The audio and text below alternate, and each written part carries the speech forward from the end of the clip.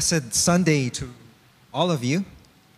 We thank God that just a few weeks ago we were able to celebrate 60 years of God's faithfulness to our church. And as we look forward to the future, all of us truly want our church to continue to grow strong, to grow in numbers, to bring glory, honor, and praise to God. But we do realize that to do so does not just depend on one person, does not just depend on the whole pastoral team, does not just depend on even just the council of the elders or the deacons or the access leaders. It really depends on all of us, each and every one of us. Because when we do study the Bible, especially the book of Acts, we see that the church grew in power and was filled with the Spirit because people, actually everyone, was gathered in a place. They were waiting for the Holy Spirit. When the Holy Spirit came and filled them, they were able to go out with power to share the gospel message to all the people. And many people came to Jesus because of that.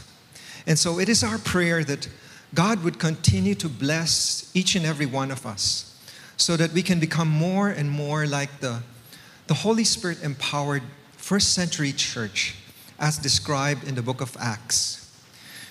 Today, as we start on the new series on this book of Acts, we notice the purpose of the book is to give us an accurate description of just the birth and the growth of the church. And that's through the powerful work of the Holy Spirit in truly committed disciples of Jesus, like you and I. And although it depends, we can say it depends on us, but it really depends on us cooperating. The truly committed disciples need to cooperate with the Holy Spirit and His power. Because God is such a gracious God.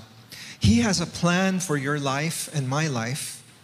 And He wants to fulfill that plan. That's the best plan for us.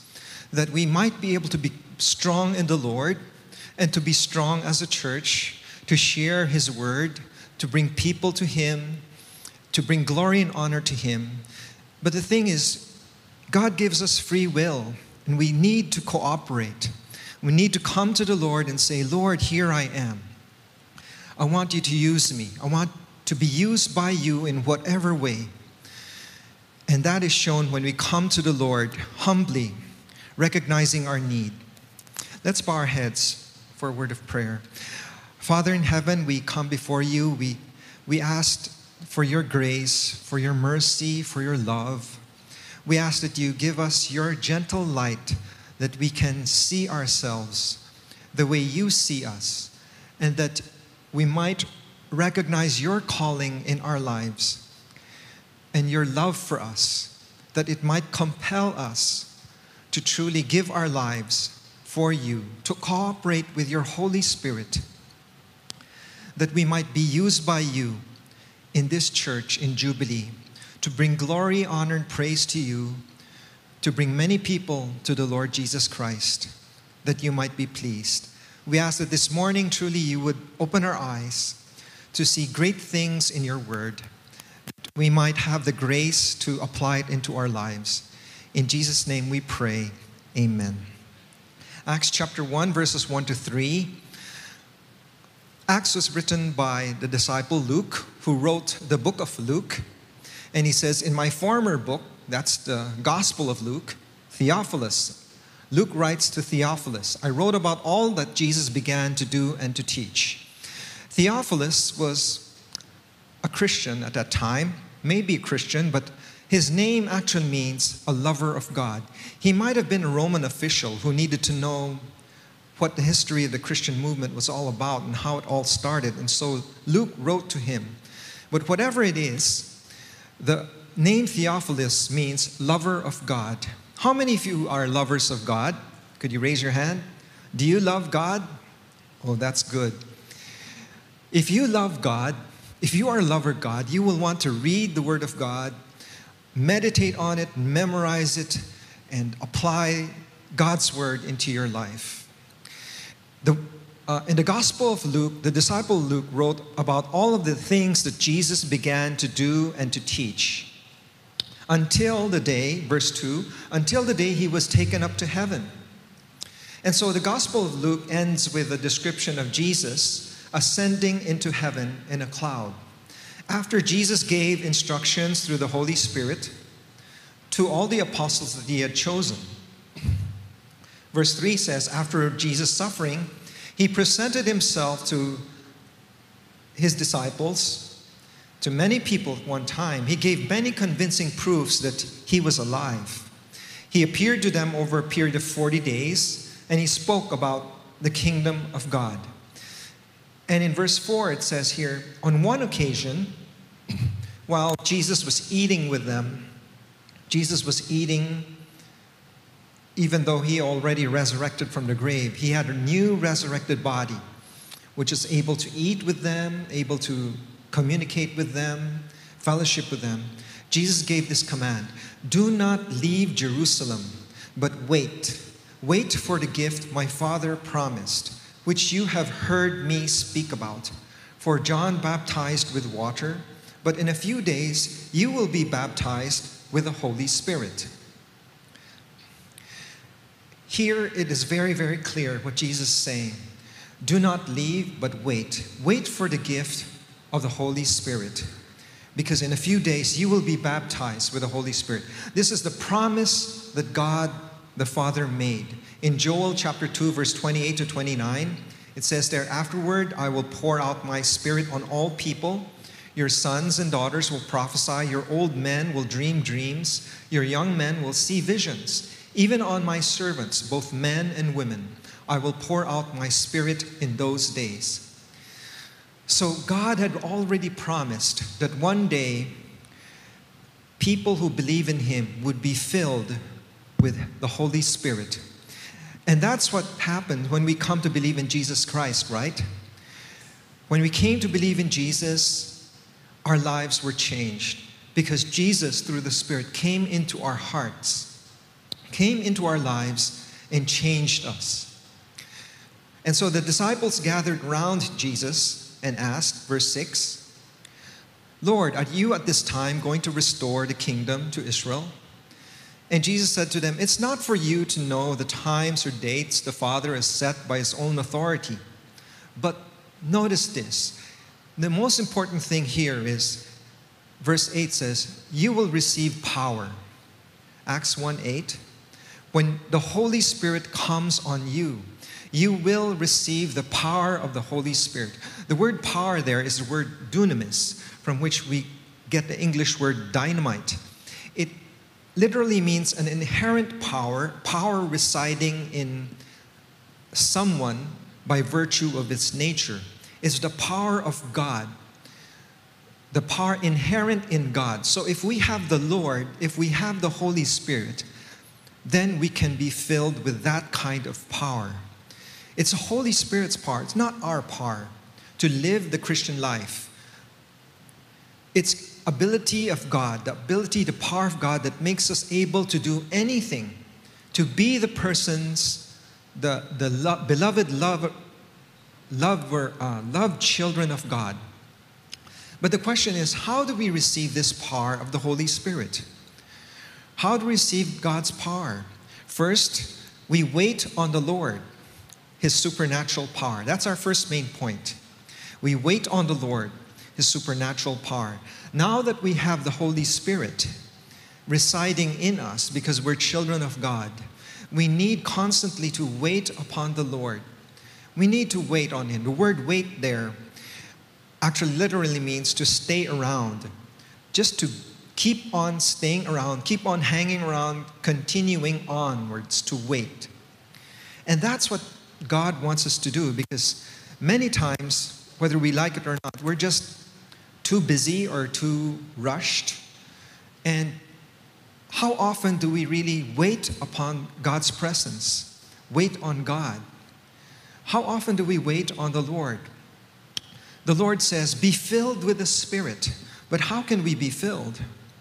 We have so many fears, so many worries, so many anxieties, uncertainties. The Lord says, be still and know that I am God. We don't want to be still many times, especially when we're worried, when we're rushed. We go and do many, many things to accomplish many things. But God says, wait. Do not leave. Stay. Wait. Wait continually. Jesus says, stay until you have been clothed with power from on high. How do we wait on God? Well, all of us have different personalities. Like I said, some of us get tense. Some of us feel rushed. It's been said that successful people make a list of things to do the night before they go to sleep. That's very good, because by writing things down, you plan for the next day, the things that you need to get accomplished the next day. And the night before, as Christians, we can give all of those things to God in prayer and leave them there with God. And actually, we sleep much better. But what do we do on the first thing we wake up in the morning? Do we rush away just to finish all of those things in our list? Or do we take time just to thank God? Thank God for a new day, for a day that we can breathe air, we can live for Him again. Do we take time just to pray or just to read God's Word, take a verse or two, memorize it, meditate on it, and then take it with us throughout the day? Let's do that. Because Jesus said in John 15:5, I am the vine, you are the branches. If anyone remains in me and I in him, he will bear much fruit. Apart from me, you just cannot do anything.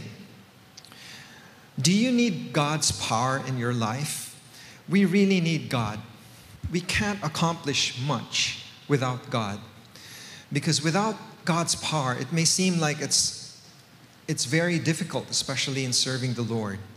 But when we have God's power, we have what it takes to continue on. I wonder how many of you use wall clocks, just like the wall clock we have hanging right there. We use that in our homes. At one time, I changed all the batteries in our home to rechargeable batteries. There are actually 3 types of rechargeable batteries: the nickel-cadmium, the nickel-metal hydride, and the lithium-ion. You know, when these batteries get used up, these wall clocks just stop altogether. And what you need to do is to change the batteries, of course. Unless you have batteries that are already fully charged, you have to wait until they're charged again. Now, doesn't matter how long you charge them, some require a fast charge of 1 hour, some maybe 8 hours, some maybe 12 hours. Whatever it is, we have no choice. We just have to wait until the batteries are charged before we can use them again.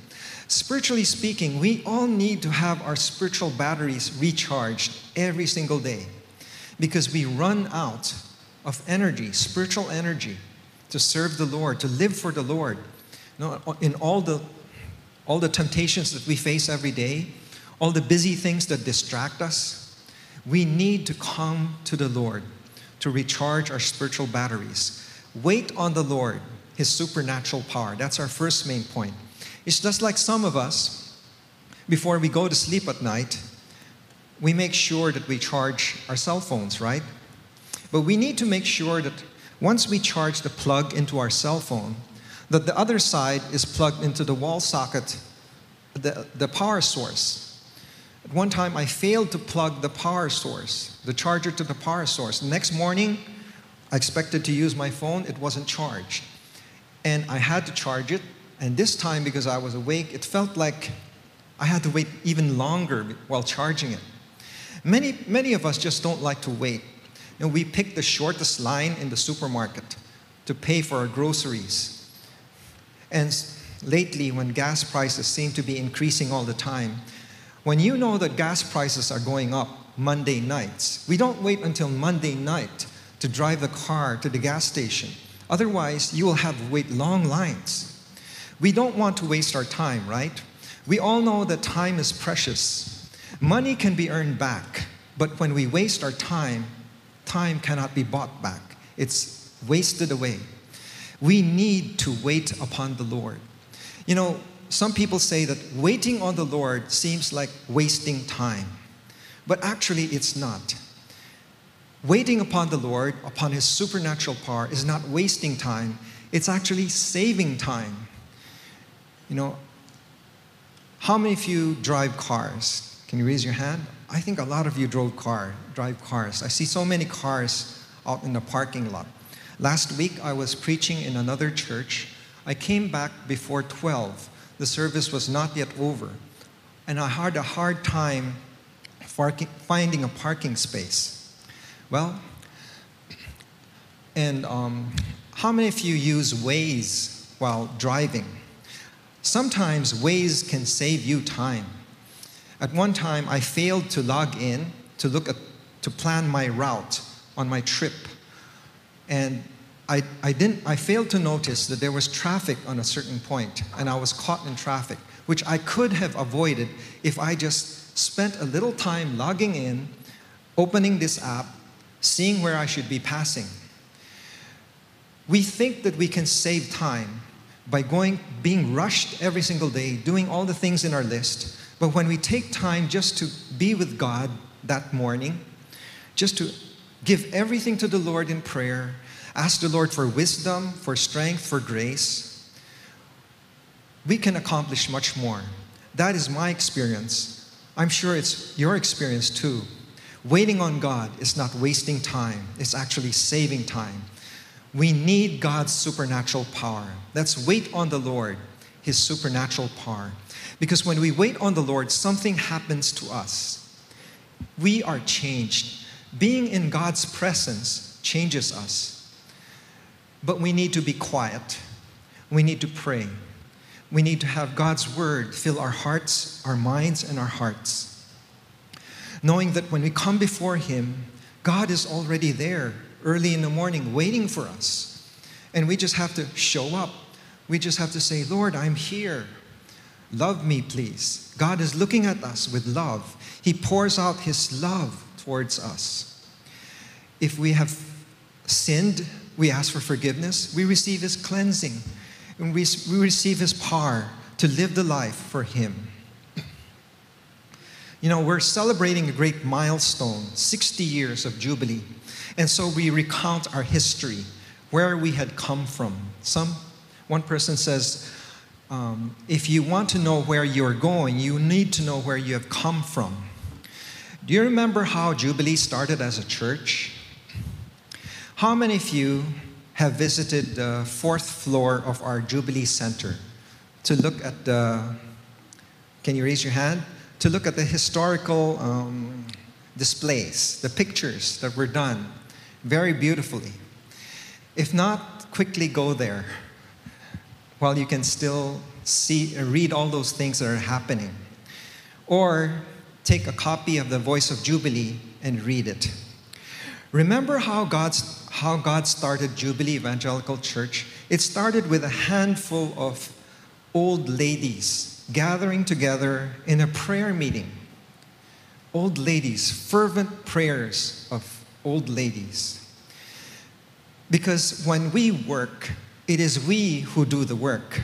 But when we pray, it's God Himself working among us. Zechariah 4:6 says, "Not by might, not by power, but by my Spirit, says the Lord Almighty."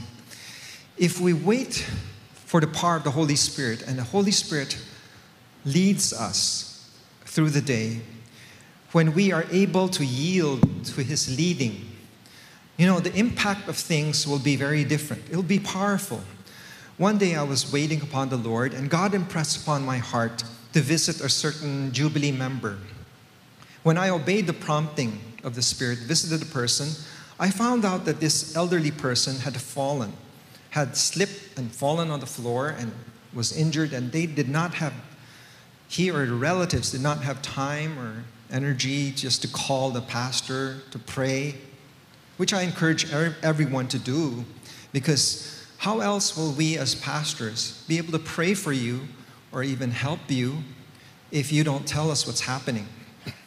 Well, because that visitation that day was arranged by God, both of us were truly encouraged. because we were really blessed. And so every time, just before I need to visit someone, I would pray, Lord, who do you want me to bless today? Who do you want to bless through me today? Now, it's not me blessing the person, it's God working through me. And so I got to make sure that I wait upon the Lord, I receive His power, that God can flow through me. How may I be moved by you?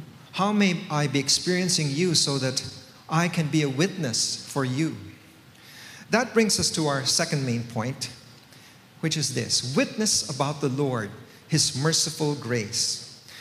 Acts 1:8 tells us very clearly, you will receive power when the Holy Spirit comes on you, and then you will be my witnesses to the ends of the earth. You will be my witnesses.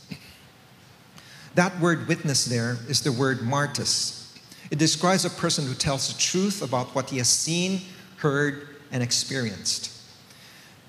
And that word, the English word martyr, comes from the word martys and describes a person who truly believes what he has seen, what he has heard, what he has experienced so powerfully that he can't help but share it with others. And when he shares it with others, it doesn't matter if he has to die for sharing it, because he knows exactly what he believes in. And that word, you will be my witnesses. The word witnesses there is a noun. It is a being. It's not a verb. It's a noun. Before we can do anything for the Lord, before doing comes being. Being must come before doing. We are God's witnesses first, and then we can share about Jesus to others. So let's witness about God, God's merciful grace. The thing is this: without us first experiencing God, we cannot have anything to share. In order for us to be a true witness, we need to experience God first. We can only be a true witness of our lived out experience of Jesus. What we have seen, what we have heard, what we have received in our hearts, what has changed us, and what happens when we are able to share it with others. There's power there. After the pandemic, since the end of last year, 2022, many people want to go outdoors for tours, either locally around the Philippines or abroad to other countries. I wonder, where do you plan to go this year? You cannot be a tour guide of anybody if you yourself have not been there before. Once there was a young man who went with some Christians on a missions trip in Taipei. The young man went with a group from another country. They were all students. And so they had to depend on the local guide in Taipei to get to their mission site. Unfortunately, they had a guide who had not yet been to the place himself. So while on their way there, actually some of them were already warned that it's easy to get a ride to the mission site, but coming home is a different story. You might have a hard time finding a ride back to your hotel. And that's what happened. They had to walk a long, long way back to the hotel. We cannot be a witness of what we have not seen, what we have not heard, what we have not experienced. It's not like tech transfer where you get a USB and you transfer data from one laptop to another. It's not just about transfer of head knowledge, because you can get that all in Google. It's all about you and me experiencing God firsthand in our lives so that we know exactly what we're sharing. If I have not experienced God myself, my sharing might sound empty, without power, and I might, at worst, sound hypocritical. Jesus said, you will receive power first when the Holy Spirit comes on you, and then you will be my witnesses. How have you experienced Jesus? How have you experienced God's love, God's joy, God's power, God's love, God's joy, God's peace in your life? Can you share that with others? Can you witness about the Lord and just share about how the Lord has forgiven you, gave you second chances again to live for Him?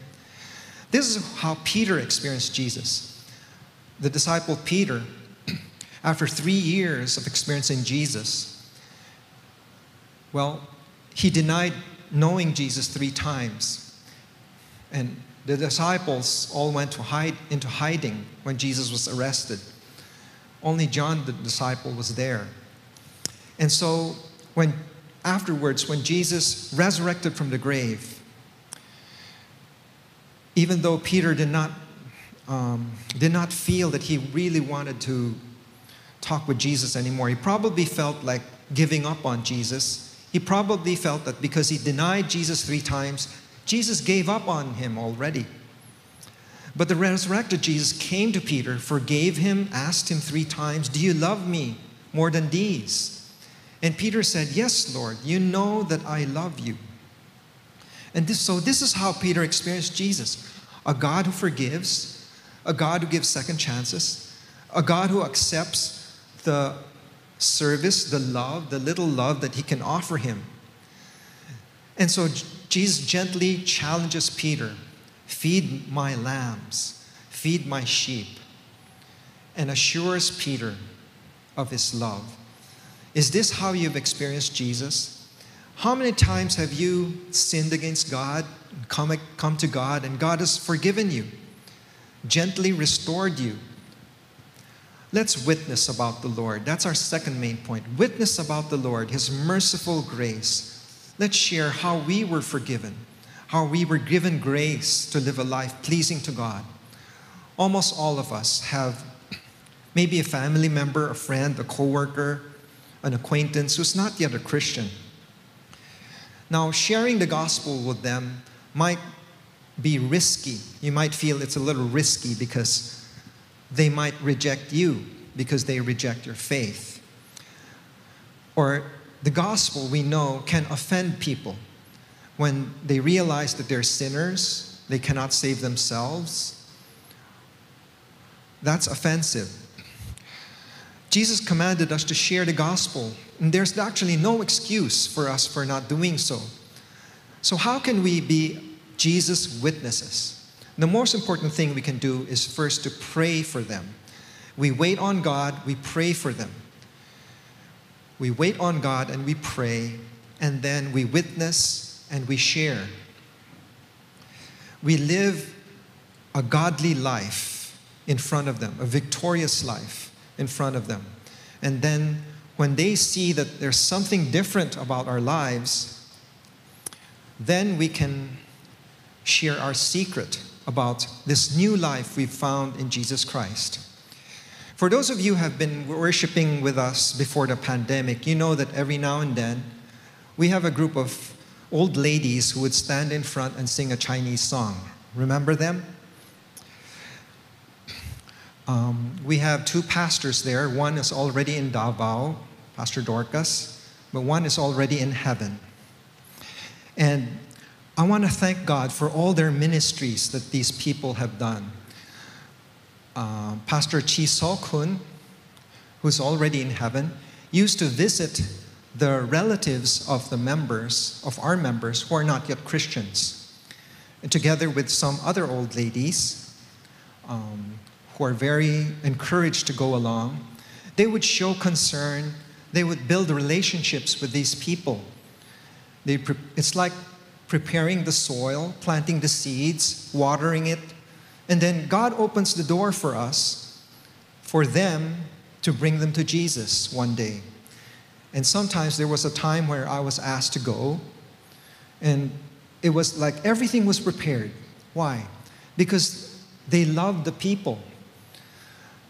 They already loved them. The person already felt God's love. And it was just like a harvest.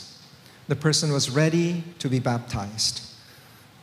You see, this is what happens when we use the love of God, when we wait upon the Lord, His supernatural power, and we witness about the Lord, about His merciful grace, God is able to use our love to bring people to Him. Our third main point, watch for the Lord, His imminent return. The next few verses talk about, verse 9 says, after He said this, He was taken up before their very eyes. A cloud hid Him from their sight.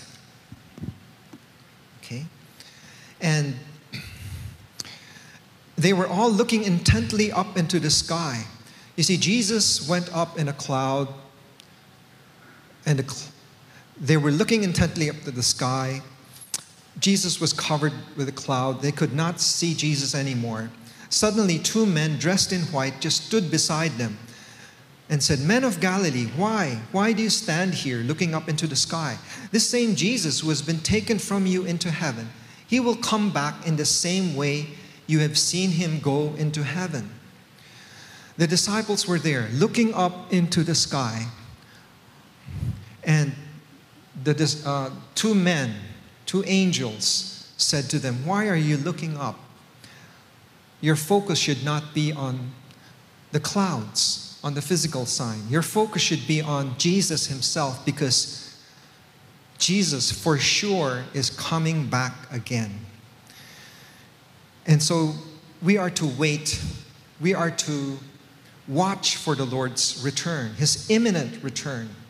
How can we watch? The verse here in Luke chapter 21, verse 34 says, "Be careful, or your hearts will be weighed down with carousing, drunkenness, and anxieties of life, and that day will close on you suddenly like a trap. For it will come upon all those who live on the face of the whole earth. Be always on the watch and pray, that you may be able to escape all that is about to happen, and that you may be able to stand before the Son of Man." I wonder, how often are you weighed down by the things in this life, especially this past 3 years? What are the things that weigh your spirit down? Be careful, the Lord says. Watch, because the Lord is coming very soon. The Bible tells us again and again, you must be ready, because the Son of Man will come at an hour when you do not expect Him to come back. Be ready. The word "be ready" implies imminence. And the word imminent means likely to happen at any moment. It's impending. When we speak of the imminence of Christ, we mean that He could come back at any moment. And there's nothing more in all the biblical prophecy that needs to happen before Jesus can come back again. Throughout the New Testament, the church is told to always be ready. Always be ready. When you study the word watch, it means to be sleepless, to keep awake. It has actually two meanings there. Keep yourself awake, don't fall asleep, and keep yourself alert. Just don't get distracted. Keep yourself awake. The Apostle Paul says, you, brothers and sisters, you're not in darkness, like this day should surprise you, like a thief. You're all children of the light, children of the day. That's our identity. Children of the light, children of the day. We don't belong to the night, to the darkness. So let's not be like others who are asleep. Let's be awake and let's be sober. So keep yourself awake. Don't fall asleep. You know, some Christians are spiritually asleep. They are lethargic. They're unaware of dangers. What are the dangers? The dangers of imminent return of Jesus, where judgment will happen, where we will be judged right away. I remember during my first sabbatical in 2005, when all of my family members were in the car, I had to drive down from Baguio, where I spent my sabbatical, for my doctoral studies graduation, late afternoon. And then late that evening, I had to drive back up to Baguio to be on time for my youngest son's preschool graduation at 7 a.m. the next morning. Now, while driving back up to Baguio around 11 p.m., 12 midnight, while everyone in the car was asleep, I fell asleep for a few seconds while driving at 80 kilometers per hour. And when I woke up after a few seconds, I was gripped with fear, great fear, because I was unaware of dangers. And I said to myself, this is never going to happen again. Keep yourself awake. Don't fall asleep. Don't allow yourself to fall asleep, because Jesus can come anytime, very, very soon. His coming is imminent, and we have to be ready. Also, keep yourself alert. Don't get distracted. What distracts you from running the race, from finishing well in this Christian life? We have this thing that distracts us all the time. Everything that comes up, especially if you don't turn off the notifications. Is it social media? Is it games? Addictions? Pleasures or pains? Power? Your success? Your failure? You know it. God knows it. We all know it. Jesus says, be careful, or your hearts will be weighed down with dissipation, drunkenness, carousing, drunkenness, and anxieties of life, and that day will close on you suddenly, like a trap. At one time, someone said to me, Pastor, you should not be driving in the streets of Metro Manila. You should hire a driver. I wanted to say to him, but I enjoy driving. Until something happened lately.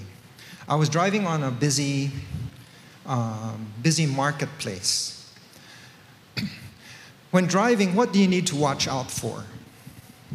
You need to watch out for trucks, vans, cars. You need to watch out for jeeps, tricycles passing, motorcycles cutting in front of you, bicycles, all of them expecting you to stop, and pedestrians crossing the street anywhere and anytime. Now, I had to turn left, so I had to wait. Where do you look when you want to turn left? You look left, right? So I looked left. I waited for the cars to pass, the cars to come passing by. I waited for the motorcycles to pass, the person to cross the street anytime, anywhere, right there. There was a person standing in the middle. He didn't have a job, so he directed traffic and people would give him coins. So it was my turn after everything was done. It was my turn to turn left. So I started to accelerate. But out of nowhere, one tricycle came up in front of my right bumper, and I had no time to stop. So I was thankful to God, although, that the tricycle did not have his sidecar on the right side. The tricycle had his sidecar on the left side. So I did not hit the person's leg. I hit the sidecar. And as I was thinking about what happened, why did I not look to the right when I was turning left? I said to myself, of course not. When you're turning left, you look here, you look at the left. You don't look at the right. Then I realized that I was distracted. What was I distracted about? I wasn't using my cell phone. I know it's dangerous using cell phone. There was a time when I was using it when my car was stopped, but I didn't realize my car was moving forward. And I was so afraid afterwards. I wasn't using my cell phone. What was I distracted about? I had my mind on hurrying to go someplace. And so I was not alert. Keep yourself alert. Don't get distracted, because Jesus can come anytime, his imminent return. When I was a kid, I remember we had a driver at home where we were all seated in the car. He would come into the car. Before he would turn the ignition on his car, he would do this. If this professional driver had to pray before he drove the car, then how much more do we need to pray? And so before we turn the ignition of the car, we remember to pray. God, I not only have to look right and left, front, look at this mirror at the back, I have to look up and pray. Watch for the Lord, his imminent return. Jesus is come anytime, very, very soon. The rapture is coming. When Jesus comes, we all know that we will see him, we will become like him, we will be changed in a flash, in a twinkling of an eye at the last trumpet. And we will be reunited with all of our loved ones who have gone ahead of us. And God will take us to be with him in that wonderful place he's prepared for us. A place where there was no more tears, no more pain, no more sorrow. A place where we will be praising him forever and ever. And on that day, we will receive the things due us for the things done while in the body, whether good or bad. So as we prepare, as we study the book of Acts, I hope that we can truly learn from the acts of the truly committed. First, we need to wait on the Lord, his supernatural power. And second, we need to witness about the Lord, his merciful grace. Third, we need to watch for the Lord, his imminent return. Let's bow our heads for a prayer. Let's come to the Lord and how has the Lord spoken to you? Let's respond to the Lord.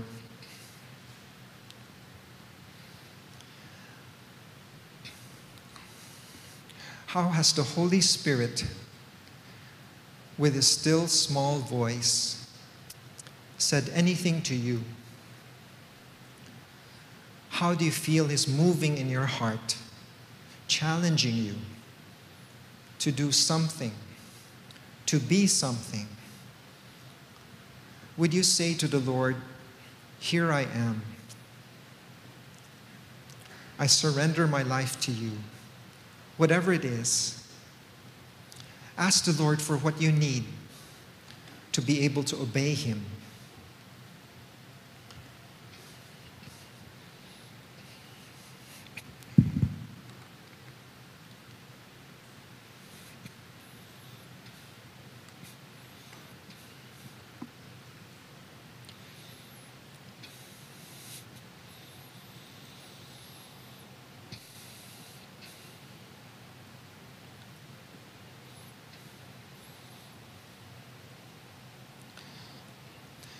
Now thank the Lord for hearing your prayer and granting your requests.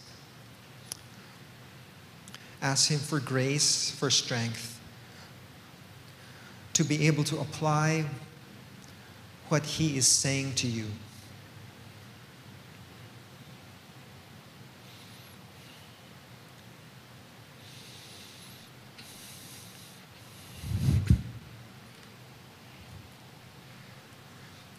Heavenly Father, we want to thank you for the Word of God.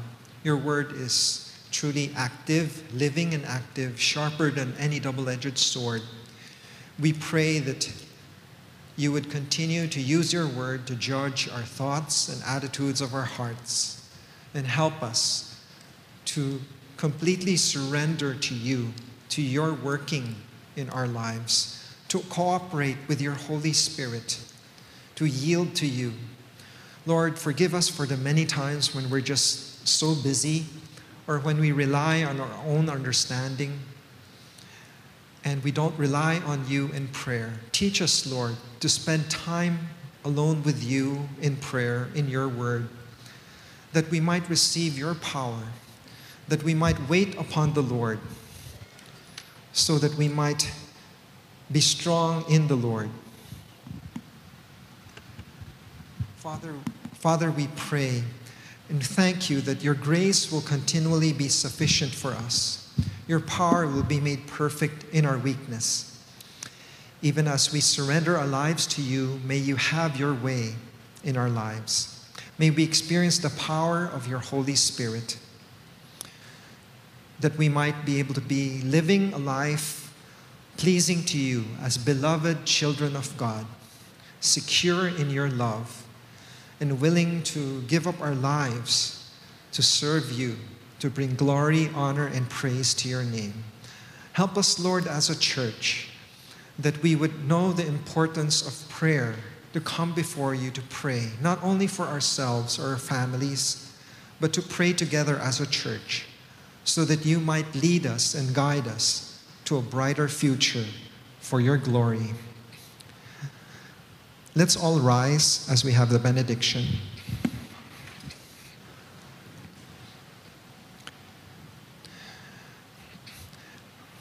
And now may the God of all grace grant you the filling of his Holy Spirit in you, that you might overflow with the power of the Holy Spirit. May the Lord grant each and every one of us the time, the patience, the determination, the grace to wait upon the Lord, upon his supernatural power, that we might become his witnesses to share about your mercy and your grace, so that we might be prepared any time for your second coming. May the Lord bless you and keep you. May the Lord make his face to shine upon you and be gracious to you. May the Lord turn his face towards you and grant you peace.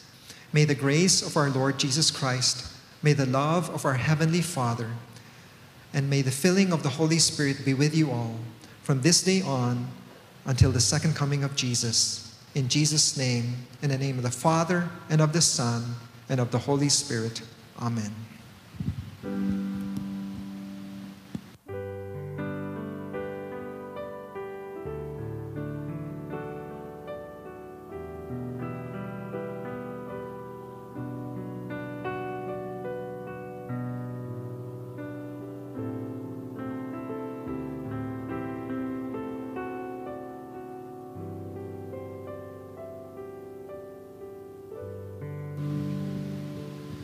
Please be seated. The service has ended. Let's spend some time with the Lord in prayer. Then let's go out and serve one another in love.